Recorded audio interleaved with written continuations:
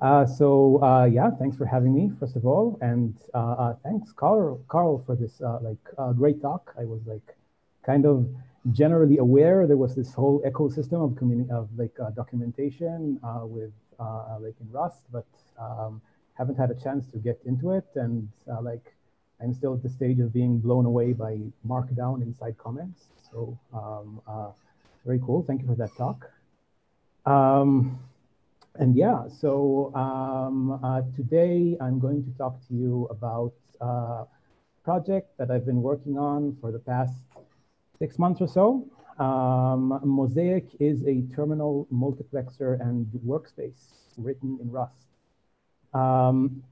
A terminal multiplexer, for those who do not know, is an application that runs inside your terminal session and allows you to split your terminal session into several panes, each one of them a terminal. It can also allow you to have different tabs like you have in the browser, and also to maybe sometimes kind of detach from your current session, close your terminal window, and open a new terminal window and reattach that session. For those of you who have used Tmux or Screen in the past, both of them are terminal multiplexers, and Mosaic is the new one we are building right now in Rust. It's important for me to start by saying that I use the plural sometime in this presentation because this project does not belong to me.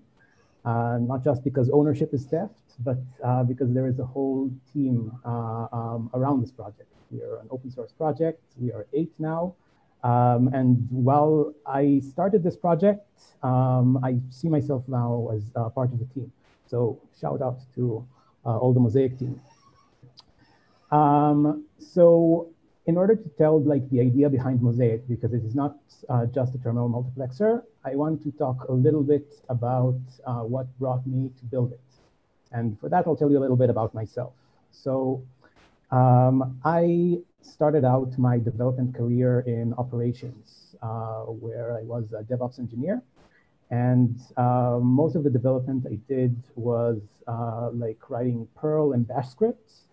So the editor I used in order to do that was Vim.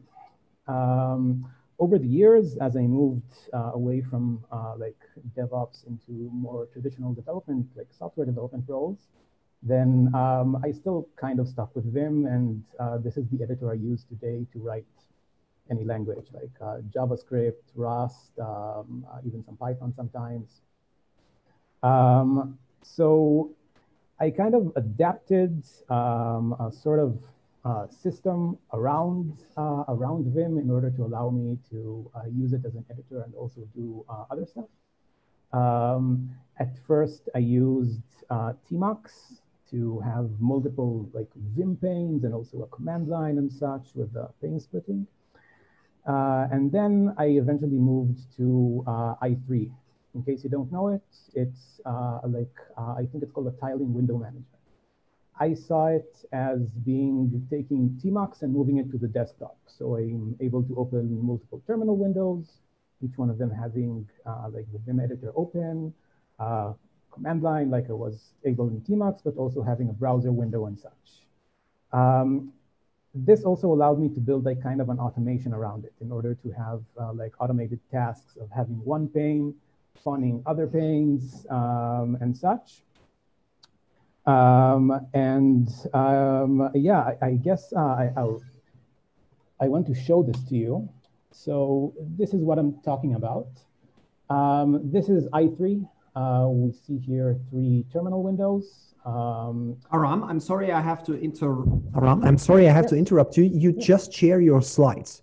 So we only see your slides. I see. So I did not. So maybe you should share your entire screen, because I think from what you are telling us is we should see something different. You are very right.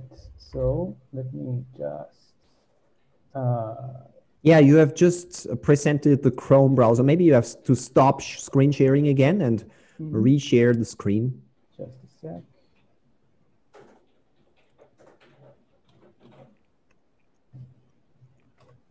So, sorry about this. Absolutely no problem. Technical difficulties. Yeah, we will master them. So,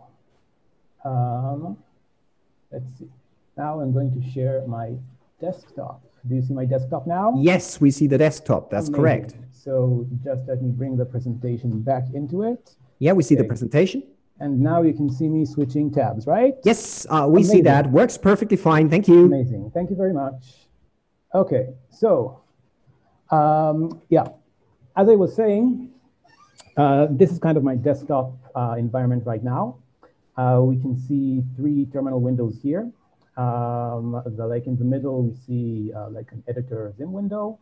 And on the bottom, we see a terminal that I can use in order to run tests and look around the file system and such. And on the left, we see it's an application. In case you don't know it, it's called Ranger. It's a terminal application running inside the terminal that lets you explore like the file system. I can go in, go back, go in directories and such. And then I can also open files.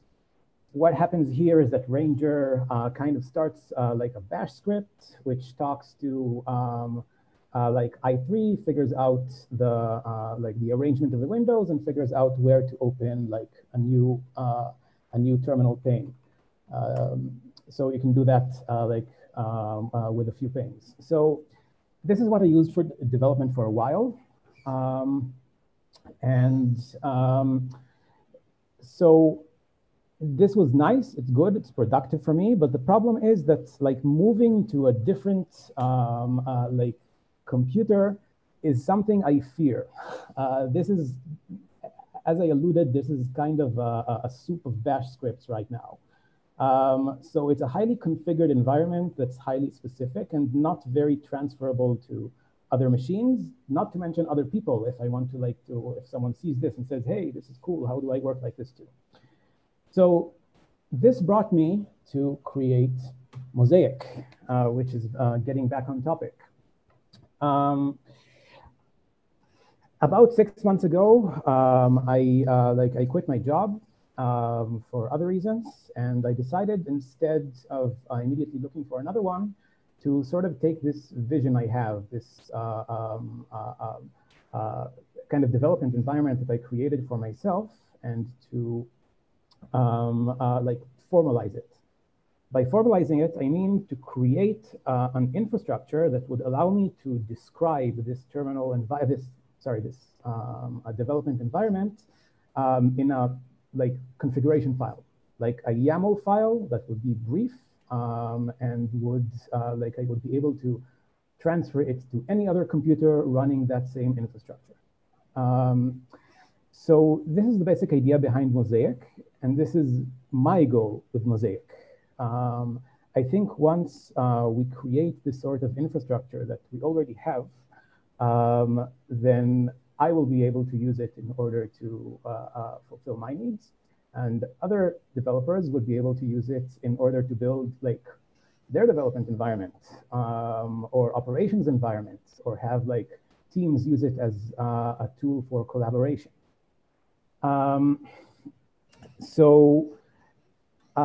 We'll get more into the vision and what we can do about it later. But now, the first thing I would like to talk about is get into more of the technical side, because this is a Rust meetup after all. To talk a little bit about how a terminal multiplexer actually works. Multiplexer here is in parentheses because first I want to talk about how a terminal actually works. After we do that, and we're kind of on the same page about the product we're talking about, then I want to talk about the internal architecture of Mosaic and how the different parts of the application communicate with themselves. And after that, I'm going to talk about the plugin system that we've built for Mosaic. We used WebAssembly to build this plugin system. This would allow any developer to write a plugin for all of this in any compiled language, be it Rust, Go, assembly script, or anything. And to have that be kind of a small applet within the application. For example, if you've seen the Ranger, the file explorer that I've seen before, our first plugin is a clone of Ranger that would allow us to run something like that within pane without having it to actually without it being forced to actually be installed on the computer that is running it. After that, I'm going to talk about the status of the project right now, what problems we are facing and what sort of challenges we want to solve. This is in case because this is an open source project, and as I said, multiple people are working on it. If this is something that interests you, then these will be like a nice bulletin list of places you can insert yourself in the project. So I want to show you the project itself and how it is now. And before I do that, I will mention that Mosaic is kind of in the early stages. So it's not 100% stable. I use it myself as part of my IDE. I use Mosaic in order to develop Mosaic, but it's not like 100%. So we are stabilizing it, but please forgive me if this crashes. So once you clone the project, you do a cargo run, and then we see immediately you get a command line, which is your default command line. Mine, the shell I'm using is fish. We get a command line, and as we can see here, I'll do the zoom annotate stuff. I always like that Zoom opens the annotation thing on a completely different screen. Just a sec. Okay. So here on the bottom, we can see the status bar. So the status bar is part of the default layout of Mosaic. An interesting thing is that the status bar is a plugin. It was written in Rust, but compiled to WebAssembly, and then imported by default, as part of the default layout into Rust, into Mosaic, sorry. So here, it shows us the key bindings so that we don't have to remember all of the things that we can do. And I'll clear here. Zoom to give me my mouse back. And yeah, so if I do Control G, it gives us all of our current capabilities. We are able to split the window vertically, to split it horizontally. We are able to do all the terminal stuff, open a Vim window, scroll through it, and of course use the most important command line application. This is Mosaic right now, kind of similar to Tmux, but that's because we're looking for, Tmux is our infrastructure layer, as I mentioned. So the first thing we're kind of doing is kind of have feature parity with it to be able to do all the things that it does and build on top of it. So moving on, I'm going to talk, as I said, about how a terminal actually works. Forgive me if you already know this. I'm going to talk about a little bit of basic concepts, but please bear with me. I just want everyone to be on the same page. I'm going to go into more advanced topics that, unless you've dealt very deeply with terminals, maybe maybe they will be new for you. So first, what's the actual difference between a terminal emulator and a shell? Both are applications that run on your operating system and communicate with each other. The terminal emulator is the black window that you open in your operating system, black or white, depending on your theme.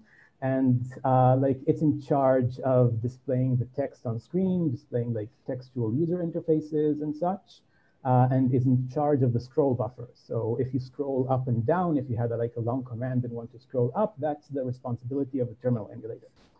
The shell gets user input from the terminal emulator, spawns different processes such as top or ls, and sends its output to the terminal emulator with instructions of how to display it. Both of these are connected by the PTY. PTY stands for pseudo teletype, and it takes the std in and std out of the like both the terminal emulator and the shell, and like kind of fuses them together. So zooming in, the PTY is like just a pipe, so it doesn't hold any actual state about like what is displayed or what has been displayed and such. The only state that it actually holds is what the window size is. This is, there are some applications that run in the shell or that the shell defers to, for example, Vim and Top that draw a textual interface and need to know how big they need to draw the interface, like how many columns and such. And this is something they can query the PTY. And the PTY can also send these signals back to the shell. Like there is like in POSIX system, there's like the SIGWINCH signal that is sent to the shell and tells the shell that the window size has changed. This is also the responsibility of the PTY. It tells that it sends like operating system signals to the shell, and really it's just a pipe that fuses the two. So I want to take like an example of how the two of these communicate, and this will get us into the ANSI VT100 protocol, I guess one can call it, which is like the way the two of these communicate.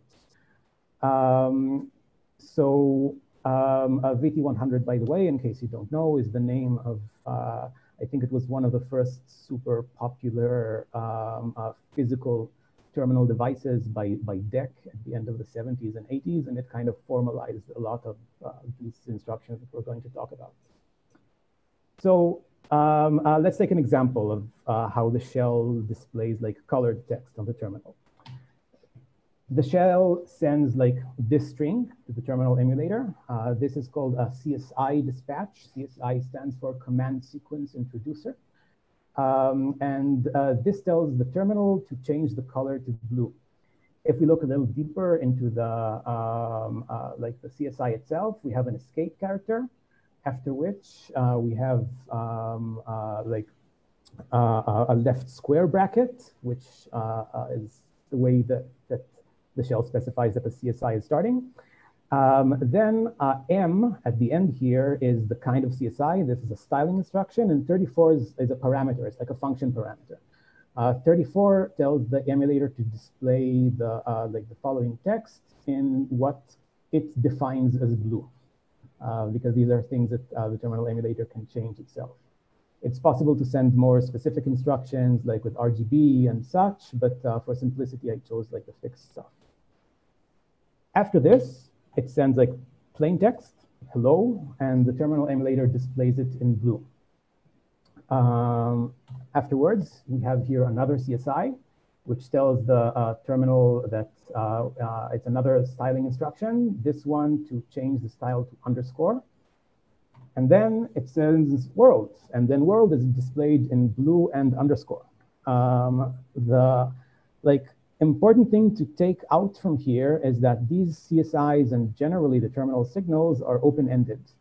So it means that these styles will continue until we get an instruction from the shell to reset them. So that's why world is still blue. If you've ever had like a terminal application crash on you and then you saw stack trace in blinking red, then this is the reason.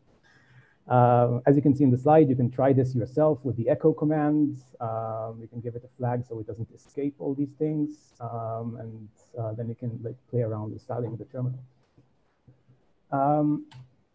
So this is all well and good for like line feed, to be able to send line after line to the terminal and have it display it in its scroll buffer and such. But the terminal also has the ability, as I'm sure like you know, to be able to display textual user interfaces such as Vim and Top. So Aside from styling instructions, we need a few basic things. We need to be able to send cursor movement instructions to tell like the terminal to move its cursor to this column and this line. Then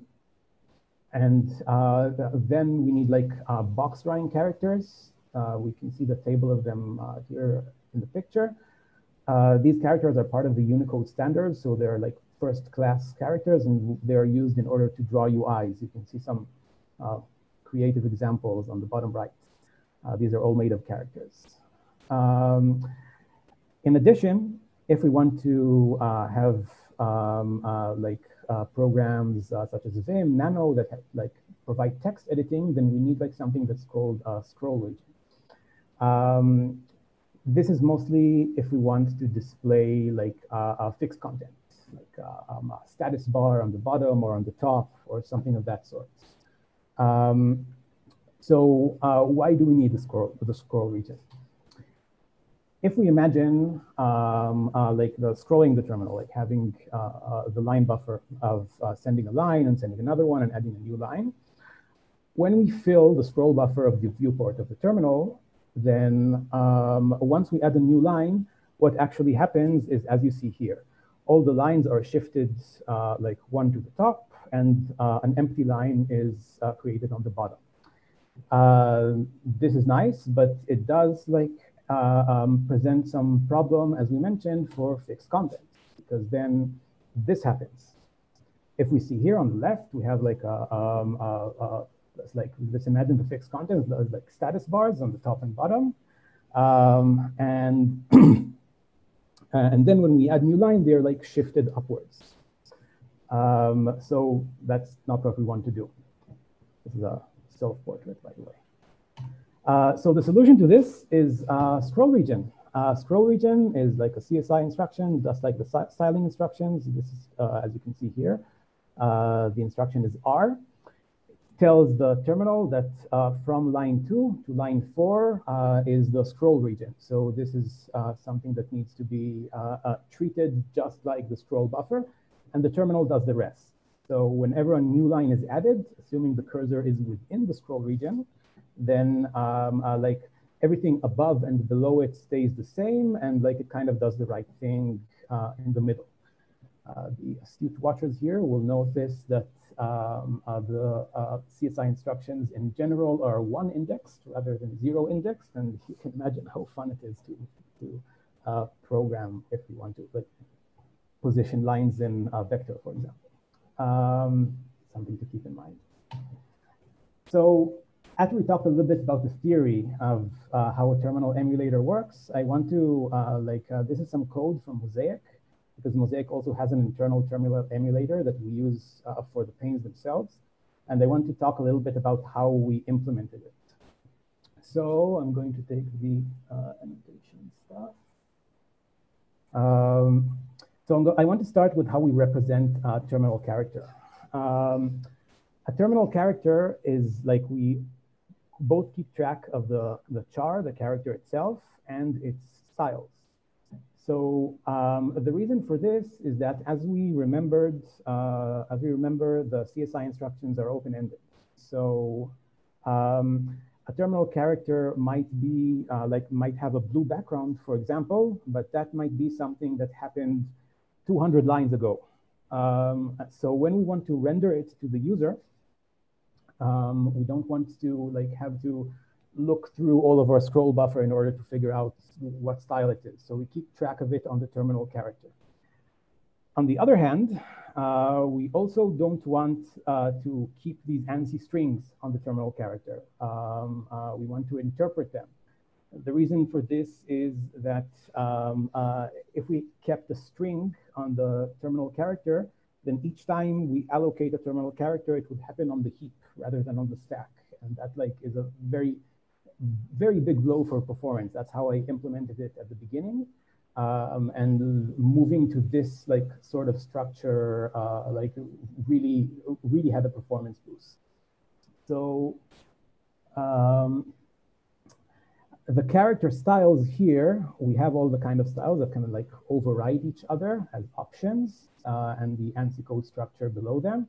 And when we render these characters to the terminal, we kind of try to do it intelligently, not not send a signing instruction for each character, because that would be very wasteful, but do like kind of the same as how we got it from the PTY to when the characters start being blue, we send the blue CSI and then continue on until it needs to be changed. We can diff the previous style. These characters are all of them are placed in a row. A row has the vector of these characters and also a flag of whether it's canonical or not.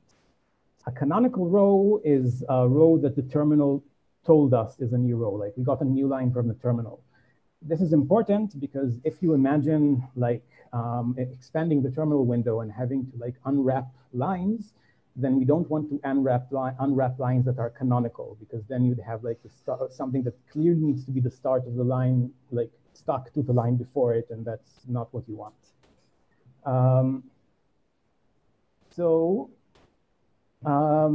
Moving further up, we have the grid.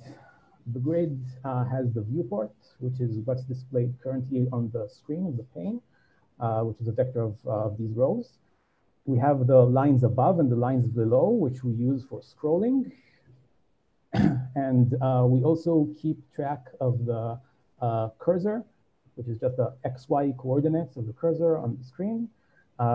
If we have a scroll region, we keep track of the top and bottom line of the scroll region, and we keep track of the width and height of the grid to be able to resize it as needed.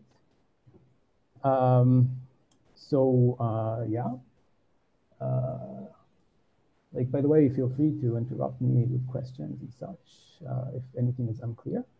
Going to take a drink of water and then let this sink in for a moment. And yeah, now if Zoom will give me my mouse back, I will move next. So this is kind of how a terminal works and how it is implemented in Mosaic. Now I want to move, zoom out and look at what a terminal multiplexer is.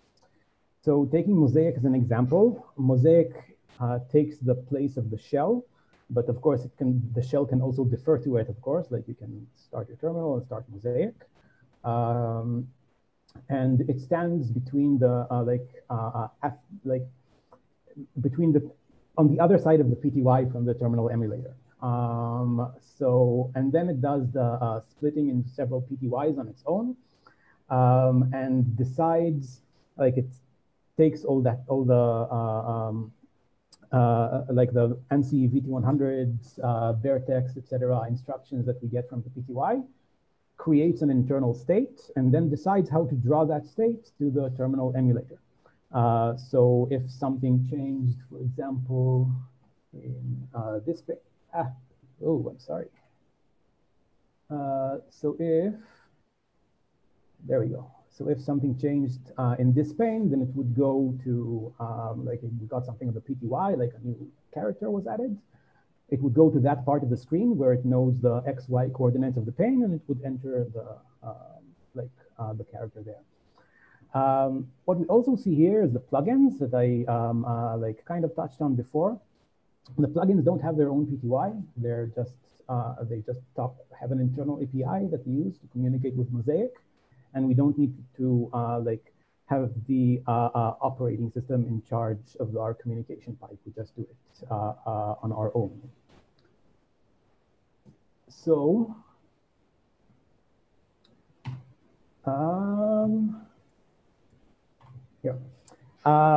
so if we look at the architecture of Mosaic itself, we zoom into the Mosaic part of that diagram, then Mosaic is built out of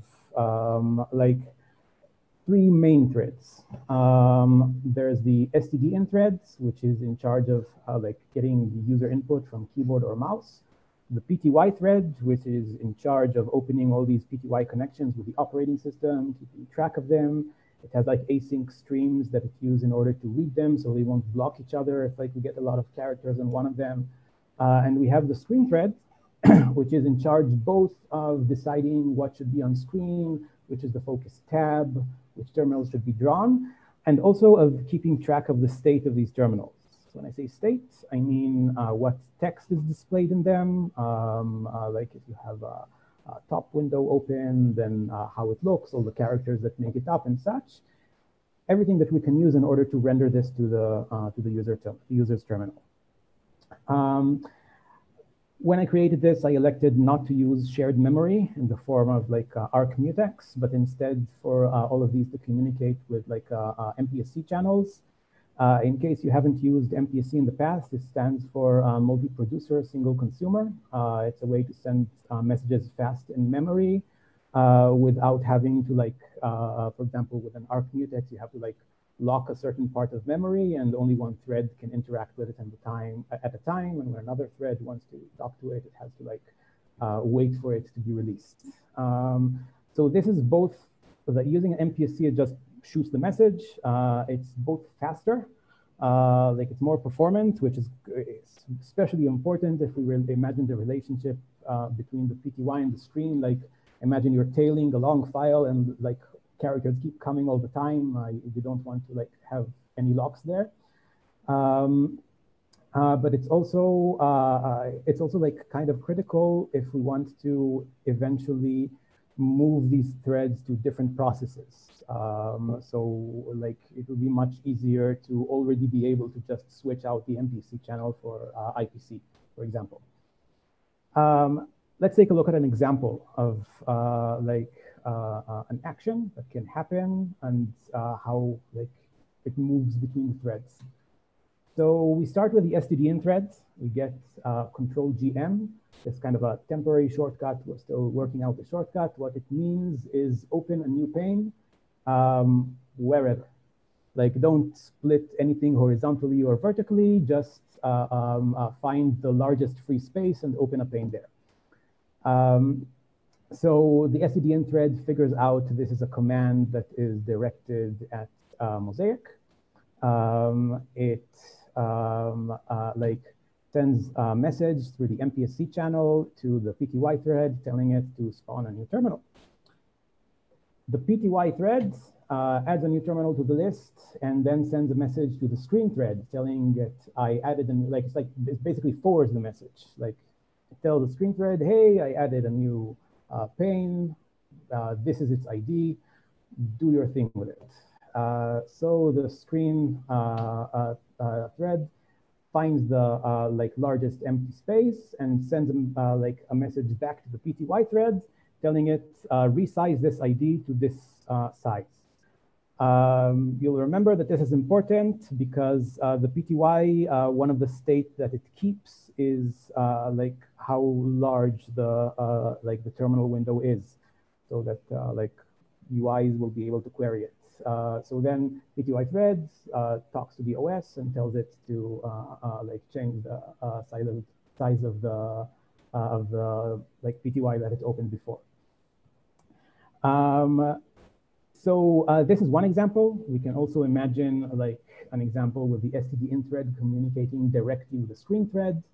For example, if we want to resize a pane, it would send this command to the screen thread, and then the screen thread would send the resize to the PTY.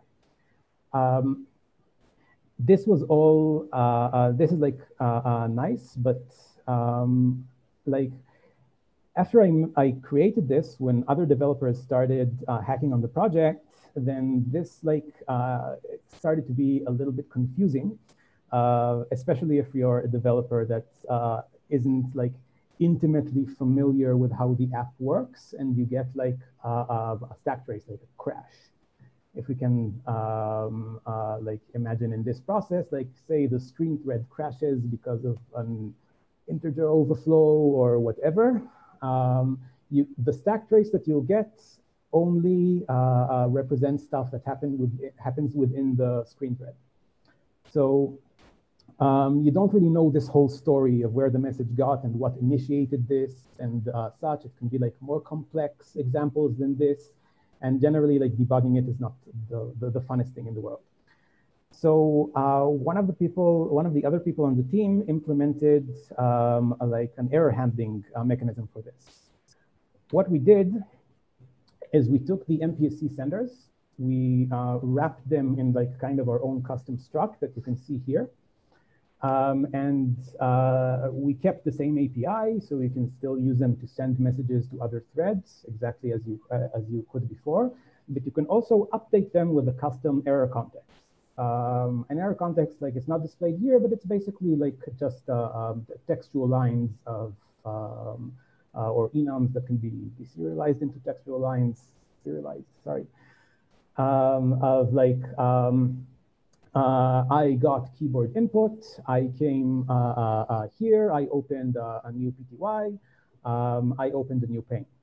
And this is like kind of forwarded between threads. And whenever we get an error, then we forward the error context into a panic hook so that we are able to display like kind of a nice story before the like the stack trace of what led us here to be able to more easily debug this.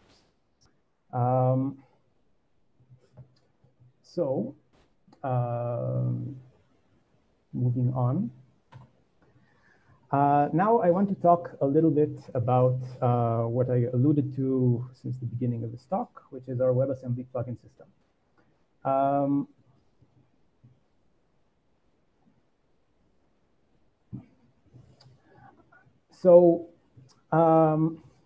The reason we chose WebAssembly is that if we want to write plugins for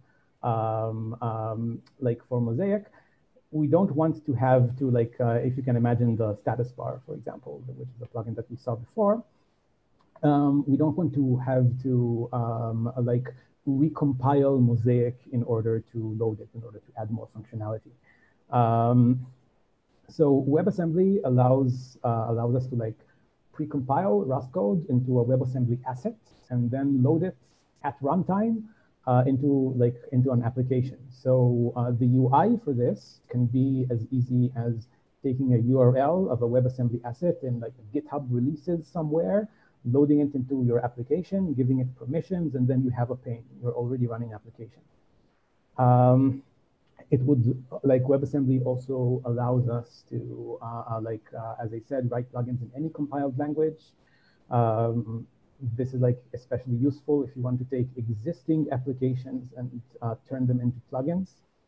And it also gives us built-in sandboxing. So applications would also not be able to like affect other part of the application, of the Mosaic application, only through API.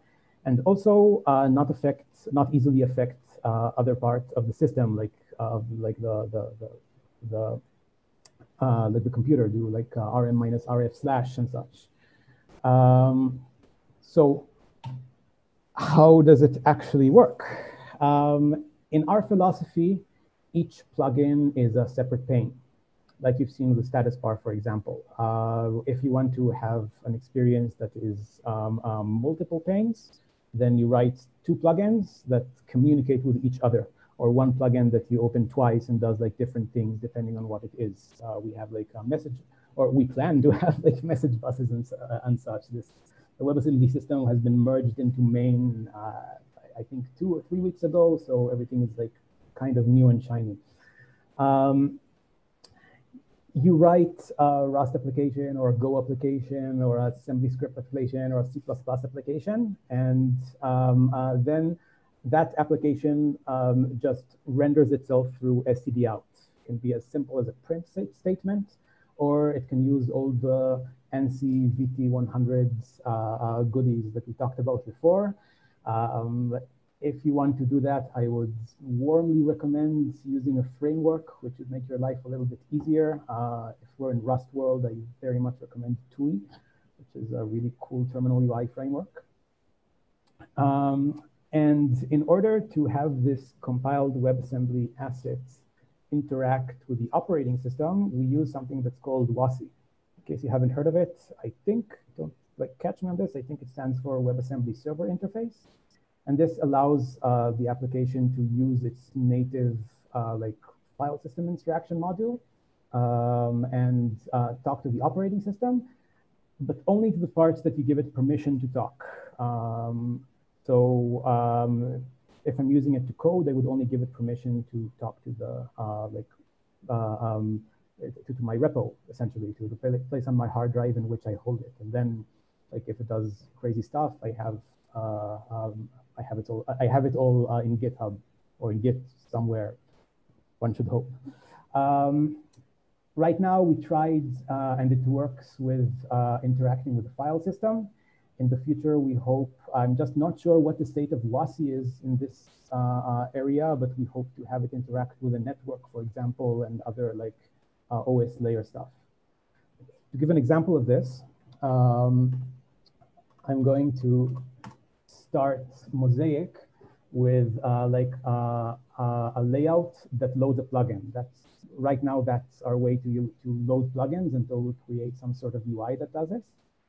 If you remember from at the beginning of the talk, I showed my development environment, and I showed like Ranger, which is the file system explorer. Our first plugin written by a member of the team is called Strider, which is a Ranger clone. As you might notice, we are a little bit of Tolkien geeks. Strider, this is a WebAssembly plugin that is not running on the operating system. It's running like as part of Mosaic. And one can use it to like explore the file system, go up, go down, and even use an API in order to open panes in Mosaic. What happened here is that the API sent the open new pane command with a file path, and Mosaic used the system's default editor, in my case it's Vim, in order to open a pane where it has the most space. We can do that. We can open one. We can open like, I don't know, this one, for example, and it opens new pane, and we can do like all the things with that. So this is about how we do it with WebAssembly and what we have right now. These are the two plugins right now in existence, but in the future, like one can imagine a lot of stuff that we can do with plugins. Personally, the plugin that I'm most excited about, that I hope someone will write in the future, or maybe I will get to it, is like have a Rust analyzer or cargo check. Like if you can imagine, sometimes if I like when I write Rust, I sometimes get use after move or use after borrow error, and the error is like awesome, but sometimes the lines are like 100, 150 lines apart, and then I have to like track it and go up and down and such. So I can imagine a plugin that I would able to interact with and press, and then it opens a pane with like my default editor on the line of the error, opens several panes and saying the error happened here, here, and here, and you know, imagination is the limit. I'm not going to go very deep into this code, but this is, I just wanted to show like the example plugin, which is our status bar. And I mostly wanted to show you that like it has a kind of not very trivial functionality that is written in very little lines of code, because Mosaic does a lot of the stuff. It has pagination. It has like a conditional rendering of like it renders different stuff depending on the size of the pane that it is, which comes from the size of the terminal window. And it interacts with user inputs. We have currently a library for Rust for writing plugins. We call it Mosaic Tile, which gives you a trait that you can implement. And once implementing that trait, it has like init to do some like startup stuff, and then draw, which is called every time that Mosaic needs to render you. And it gives you like the size and such, and also allows you to handle keys and such. This is all on GitHub. You can check it out. Like there is a link. Something else that we want to do with our architecture. I mentioned at the beginning of the lecture that terminal multiplexers, TMUX, for example, can do like a sort of client-server thing, which allows you to connect to a session, work, open panes, do your stuff, and then detach from it, close the terminal window, open the terminal window again, reattach to the session, and continue your work. This is especially powerful if you're like on a remote server, for example. This also has the added benefit of allowing more than one client to connect to the same session. So if we can imagine creative uses for this, then like my favorite is obviously peer programming. I think it can be really fun for 2 or more people to connect to the same place and work not only on the same code base, but on the same code in real time, to be able to go to a tab of my friends and seeing what they're working on in real time, like as they type. And also, like, if we imagine having like plugins that facilitate this, then like Mosaic can actually help you do this. For example, we can imagine a plugin that like knows when one person is editing a struct and another person is editing the implementation of that struct. And then it can like give a certain warning, change the color of the status bar or something, tell you, hey, maybe you want to like check with the other person to make sure you're not like contradicting each other. Yeah, I think the fun thing about the plugin system is that probably the coolest plugins are the ones that I do not think about, but the people implementing them will. In the future, like this kind of gets into like science fiction territory, because these are things that I hope will happen. I have a general idea about how they can happen, but like I don't see it yet. I'm saying it here not because I'm saying this is like my plan or my roadmap. I'm saying this is something that I want to happen and I hope is possible. So just to have the right disclaimer about it. I would like to have different adapters for Mosaic. At first, to be able to connect to it, not just through a terminal emulator, but through, for example, there are specific terminal emulators, if you know them, like Terminator and iTerm2, which like kind of have their own like multiplexer pane thing, which is part of the application itself. I think it can be cool to have that backed by Mosaic, so that in the Terminator or iTerm2 panes, one can see the same thing as another person connected to that session in terminal. I also think it can be cool to do the same thing with like the X Windows desktop environment, to be able to open different terminal windows for each terminal pane of the session that you're connected to. And maybe if we're taking the plugins, maybe we can even find some way to interpret the textual user interface into an actual interface that will be displayed on X Windows if one is connected with that client. And maybe even then find a way to write a VS Code plugin that would like kind of sync it with a Mosaic session, and then one person can use VS Code and another person can use a terminal emulator and such. I would also like to extend the layout system. Currently, we have a layout system in Mosaic that one can like start it with an argument to a YAML file. The YAML file describes a layout, which is how I want my panes to be arranged on the screen. I would like to extend it and create some sort of language that would allow one to, for example, borrow a page from web development and be able to change the layout depending on the size of the screen.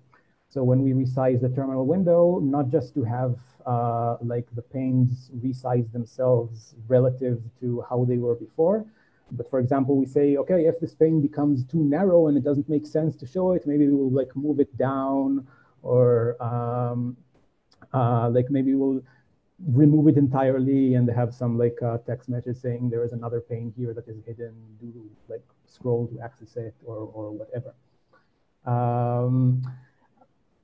Another idea that I've had is to use Mosaic in order to facilitate rendering like images and video in the terminal. Maybe you've seen this in some terminal emulators support letting you do like cat to a PNG or a GIF image, then having it displayed in the terminal. I haven't dealt with this, like with the implementation of this directly, but as far as I could figure out, there are a few different ways of doing this. And if you want to write an application, you need to like either choose to support one or like depending on the terminal emulator of the people using your application and the operating system and such. So you have to either support one or detect what it is that the user is running and then like kind of support all of them like we used to do in browsers in the past. So I think it can be cool for Mosaic to kind of like, I would not want to create another protocol, but I would like to be able to like make it easier to support all of them in one way or another. So this is kind of how I envision the future architecture of Mosaic, having several clients of several kinds connected to the same Mosaic instance, running several sessions. So some of these clients can be collaborating, some of them can be like working independently, and Mosaic having like connecting to different shells and PTYs and plugins and such. It can also be on a remote server. It can conceivably even be a service on the net that you connect to, keep your sessions and such. So after we've talked about like the idea behind Mosaic, what it is now, we've shown some demos, went to the technical part. Like every open source project and every like project in general has like kind of a story behind it. So I want to share you a little bit how the beginning of Mosaic was for me. When I started creating it, like a month or 2 months after it, like the task was daunting. It was big. It was far bigger than I thought it was, than I thought it would be, as happens a lot to us software developers, as I'm sure you can relate.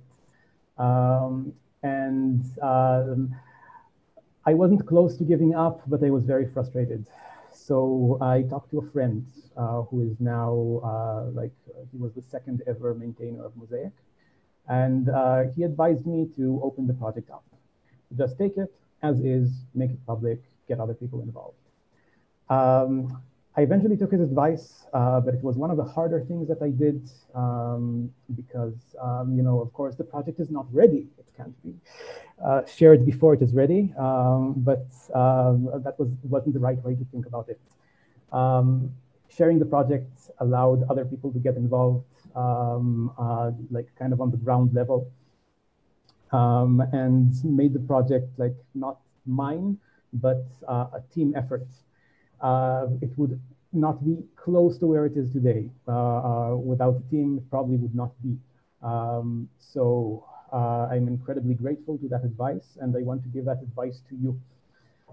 If you take nothing else from this talk, please remember that if you have a project and you're kind of frustrated about it, before giving up on it, open it up. Like when I opened Mosaic up, it was like, there were some files which were 2,000 lines of code long. It was like, really, I kept feeling that I have to apologize for this code, but that's not, in my opinion, that's not the right way to think about it. Get other people involved, like don't work alone. As promised, some problems that we're working on today, where the project is. I'm mostly concentrating on fixing so-called compatibility issues, which is places where like you would work with Mosaic, you would work with like lots of different panes and run stuff in the panes, and then stuff would either crash or not behave correctly. The colors would be wrong, the lines would be wrong and such. So I'm fixing these, like squashing them one by one. This effort is kind of close to its end. Mosaic's like it, like I'm saying this carefully, but it's starting to be in a pretty stable place. There's still work to do here if there's something that interests you. I would also want to flesh out the layout system. As I mentioned before, doing all the like conditional layout and creating like a domain language inside of the YAML files. I think it can be like a pretty fun project. I have the idea of like supporting multiple terminal windows for session. So if you have like multiple screens, for example, you can open a terminal emulator in each one of the screens, drag panes between them, kind of figure that out. I think that can be a fun thing to do. And then, of course, more plugins. In the team, we had ideas for like a chat plugin that would allow people connecting to the same pane to chat. If we get WASI networking support to happen, then maybe even connecting to different chat clients and having them in Mosaic. There's the Rust Analyzer plugin that I mentioned. People on the team also want like a Kubernetes cluster explorer. So if you have like a Kubernetes cluster, you would load its configuration into Mosaic, and it would like open panes to all the right places and such. And you like, I think it like can be a fun way to onboard other people under the team. And of course, as I mentioned, I think the best ideas are ones that like neither me nor people like currently on the team will be the ones to think about. I would like to end with this quote from my favorite software philosopher. Douglas Adams wrote in A Salmon of Doubt, "Should not have to be tyrannized by application developers who don't know the first thing about how actual people do their actual work. We should be able to just pick up the bits we like and paste them in." And I think it could be pretty cool if this becomes like a workspace that people use, can just take parts of applications that they want, paste them in, and work the way they want. Thank you very much. Thank you to Linz for having me. Thank you for your time, for listening to this talk. If Mosaic is something that interests you, please visit us. I'm Aram. You can follow me on Twitter. I sometimes like write about like terminal stuff or on GitHub. Yeah, please join by. We also have a Discord server if you want to like learn more about the project and how you can get involved. We're a friendly and welcoming bunch. No matter your experience level, we'll be happy to have you. And I'll try to stick around on the Linz Discord server in case you want to talk to me or have questions, or you can ask me right now. Yeah, thank you very much.